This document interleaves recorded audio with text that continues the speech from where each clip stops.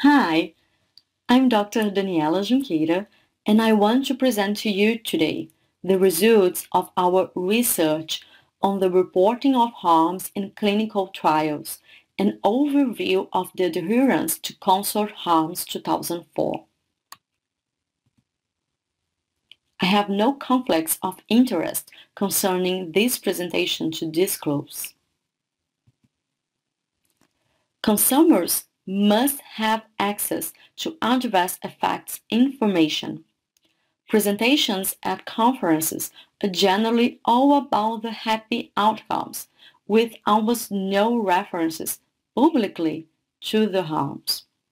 We, the people, need to know the harms as much as any other aspect because they happen to us. This is a quote by a consumer participating in a research survey, and I believe it perfectly illustrates the relevance of outcomes of harms to patients. Relevance to diversity. Most of the methodology developments of systematic reviews are based on the assessment of efficacy. Many systematic reviews do not even include in their protocols plans for the assessment of harms.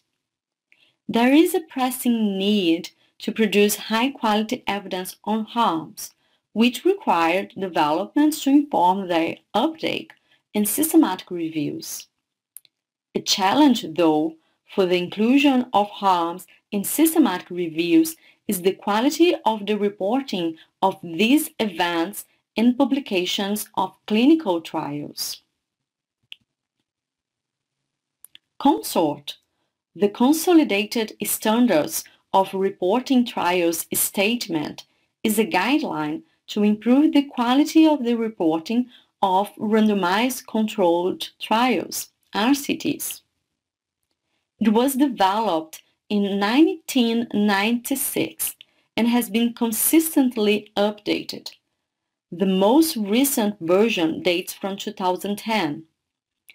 Specific guidance for the reporting of harms in RCTs is provided in an extension to CONSORT, the CONSORT Harms, which was released in 2004 and not yet updated. To inform whether an update to CONSORT Harms was needed, we reviewed the reporting of harms in RCTs and assessed the impact of CONSORT Harms. We did this by performing a scoping overview comprised of reviews evaluating the quality of the reporting of harms in RCTs against the 10 items entitled by the CONSORT Harms checklist. We included reviews of any healthcare interventions and published in any language from 2004 onwards.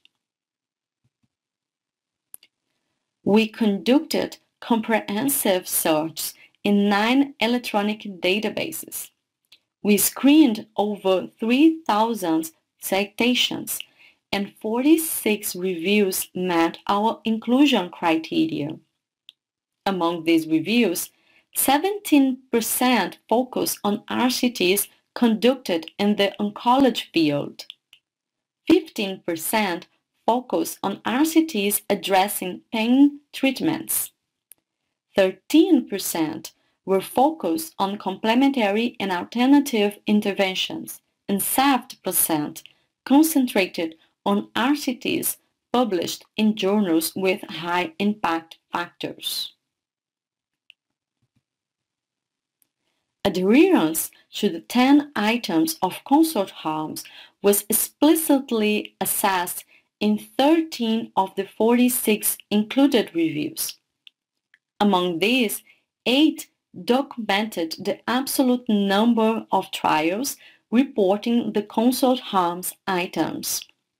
A total of 763 RCTs were assessed on those reviews. The table shows the percentage of trials reporting each item of CONSORT Harms. Most of the CONSORT Harms items were reported by less than half of the trials assessed in the reviews included in this overview. For instance, Item 9 describes subgroup analysis and exploratory analysis for harms was reported by less than 3% of the assessed RCTs. Only 2 items of CONSORT harms were reported by more than half of the RCTs assessed.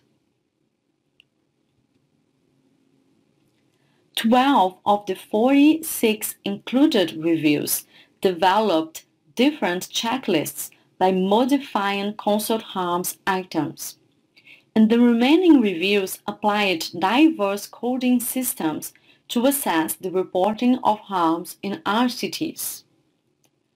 These approaches were mainly justified by the consideration that some of the items of the CONSORT harms checklist would cover a wide range of components. 6 reviews comprising 872 RCTs compared the reporting of harms before and after 2004. The graphic illustrates the proportion of reporting of the CONSORT harms items by RCTs published before and after 2004. The comparative proportion of the reporting did not appear to have changed, with a median of reporting of 47%.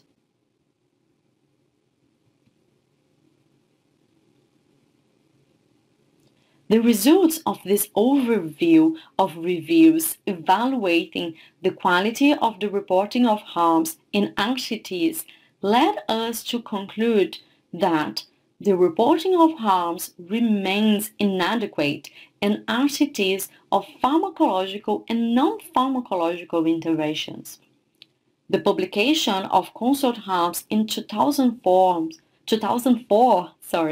appears of limited impact, and items relevant to the interpretation of the results on outcomes of harms remain inadequately reported. Based on these results, we are collaborating to update CONSORT Harms, including a discussion if harms reporting should be included in the main CONSORT checklist rather than being kept as a standalone extension. The initiative to update CONSORT Harms 2004 is coordinated by me, supported by a highly experienced steering committee, and has Ioannidis and Sunita Vohra as conveners. Here, you can see a summary of the development of the update of CONSORT Harms. It started with the conduction of this overview in 2017.